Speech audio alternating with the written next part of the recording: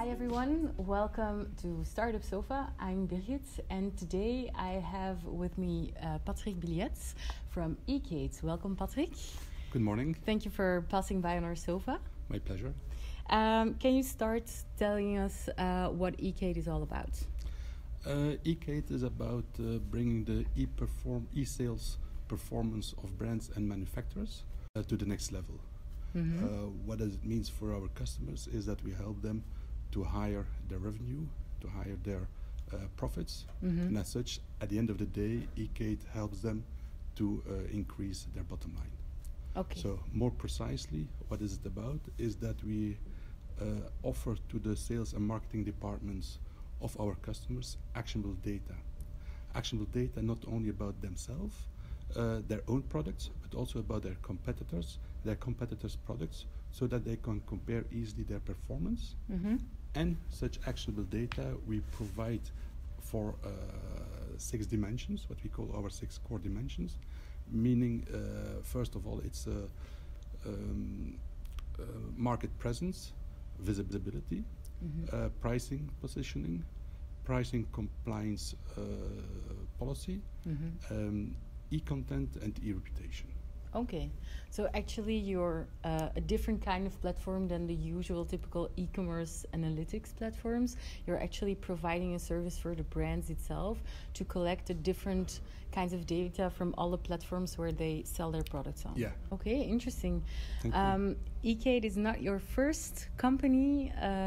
We know that you have had several other companies, so we can call you maybe a serial entrepreneur. Tell us a bit more about what you did in the past. My past, let's say in my younger days, I worked for corporates such as Touring and Shell. At the end, when I left Shell, I was part of the European team, responsible for the European marketing loyalty schemes. I quit Shell in, I think, 2000 to co-found Mobile Expense. Yeah. And Mobile Expense was a SaaS-based provider to automate expense management within companies. I left Mobile Expense some years ago to concentrate on new challenges and new ideas. Okay, and so eCade, how did you come up with the idea to start with this kind of reporting platforms for brand and manufacturers? By eCade, I was in contact with a good friend, Jérôme Collet, who was already working with Valérie Mingeot on CKZ, who does monitoring but on the social media. Okay, And there was the idea to also bring the e-monitoring to the brands and the manufacturers.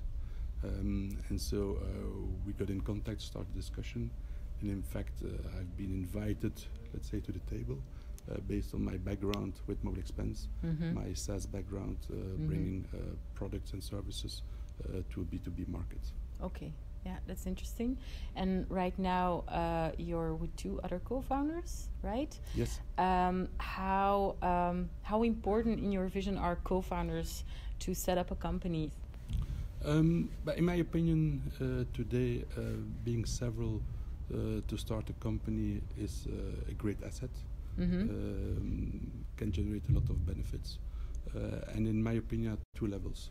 One is to bring together people with several competences, several ideas, several backgrounds, especially in a tech environment where it's difficult to have to find in one person skills related to IT development, sales and marketing. Yeah, so exactly. When you're several, that certainly helps to solve that issue.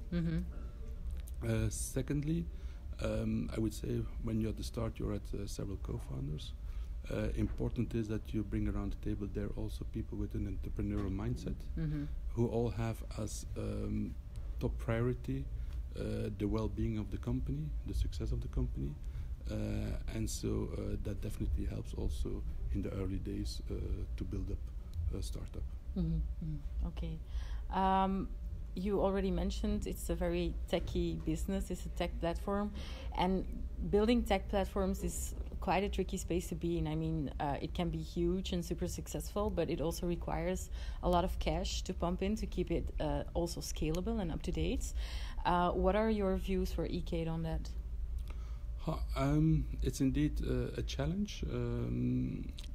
I would say I see three important principles when starting a startup and being active in the tech space. First of all is to manage the company and all its processes in what I would call the prudent man principle. So a lot of common sense. Manage all activities carefully and wisely. On one hand. Secondly, in my opinion, it's about having a platform that you allow to evolve in line with the customer needs and the volume that comes up on the platform. And finally, and I think it's very important, is the sense of urgency to issue as soon as possible your first invoices and to start to generate a regular turnover. Exactly. So at the end of the day, you're managing a company, you want to make profits, and that can only come through turnover that you generate. Of course, yeah.